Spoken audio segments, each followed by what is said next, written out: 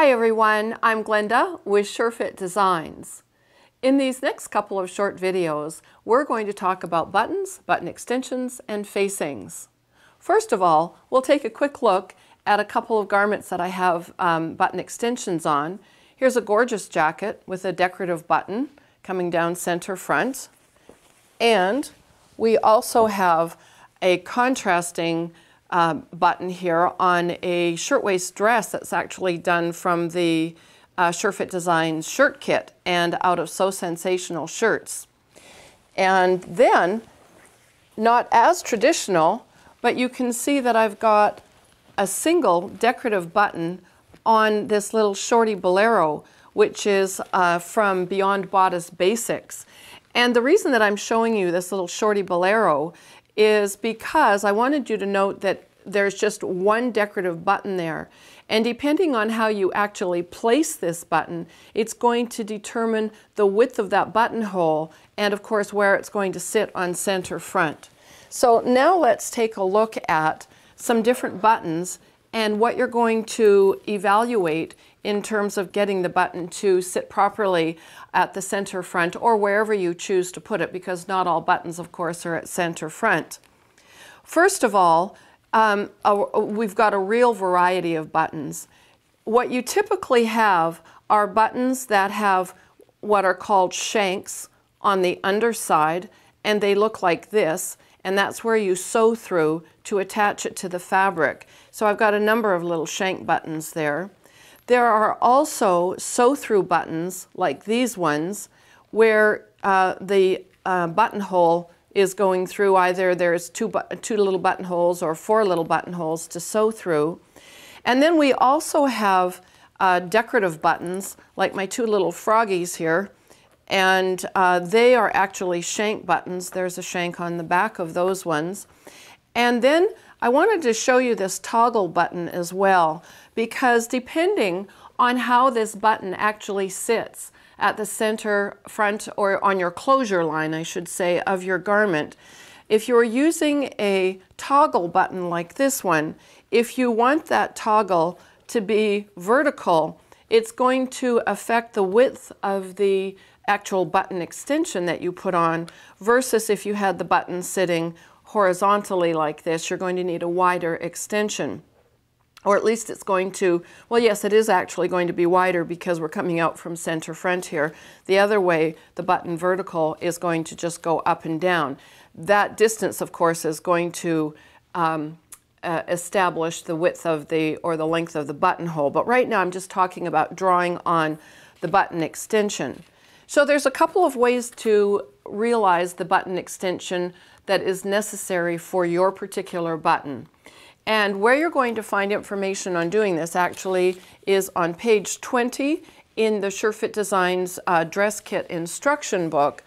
And what that basically says to do is to measure the width of your button. So I'm just going to use this little gold button here. And when I measure that, that is 3/4 of an inch wide. And then the instructions say to add 1/4 of an inch to that, and that's going to actually be the button extension that's going to come out from center front. And that 1/4 of an inch is approximate. The thicker your button, like this one, you'd likely need to have the width of your button plus 1/4. But if you're using a very, very thin button, you could likely go about 1/8 of an inch beyond the width of the button. But for this example, I'll just say the width of the button plus 1/4 of an inch. So you're going to come out at center front that full amount. In this case, it is actually a 3/4 inch wide button, and the 1/4 inch makes that a 1 inch extension for the button extension. Another way to establish how wide your button extension should be from your closure line is to actually take your button and then place it on your closure line like that. And then what you can do is measure half the width of the button and add that beyond the edge of the button. All right, so that's measuring half the width of the button. It's got that floppy little shank on it and it keeps flopping all over here. You measure half the width of the button, and with that shank sitting at center front, you're going to come out and then mark that half width out here, because you need to have some fabric on the other side of the button once it gets sewn in place. So a couple different techniques to add on the appropriate button extension. So I've marked that 1 inch in pencil, and now I'll just make it a little bit darker so that you can see what I'm doing here. And that would be the button extension on the front of center front. Now in this case, center front is the closure line. But if you were wearing an asymmetrical garment, well then the center front isn't going to be the closure. It just depends on what the design of your garment looks like. All right, then another thing that I want to mention is where you put your buttonholes, and you're going to mark that on your pattern as well. You know that there should always, I'll just do this in pencil initially, there should always be a button right opposite your apex. And then depending on how many buttons you have, now I'll make that a little bit darker blue here.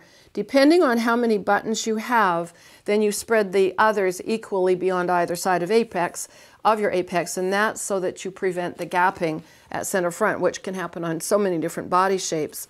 Now, the reason I'm being real careful here is because when you mark your buttonhole on your pattern, you want to allow 1/8 of that buttonhole to go inside the, I just said that backward. We're going to start again. We're going to pretend that I didn't do that in pencil. You want 1/8 of the length that you drew toward the, and I'll do it in a different color so that's not confusing here. Let's do it in pink. 1/8 of that buttonhole is actually going to sit inside the button extension. And then I'm going to draw the rest of the buttonhole. It's going to be placed like this, right here. There we go.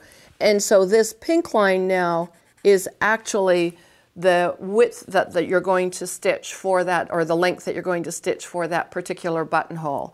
So your buttonholes always need to sit inside that extension, approximately 1/8 of an inch, and I'm just not measuring here where they're going to sit exactly. And then you come in like this. Okay? And that's going to become your stitching line for the length of the buttonhole. All right. I think that's everything that I wanted to show you about the button extension itself. Of course, once you get that button extension in place, then you're going to need to add a facing, and that's what we're going to deal with in the next video. So you'll want to make sure that you follow along in part 2 for adding the facing, and for this and other informative videos with SureFit Designs, please make sure you visit the SureFit Designs Learning Center and go to the video library.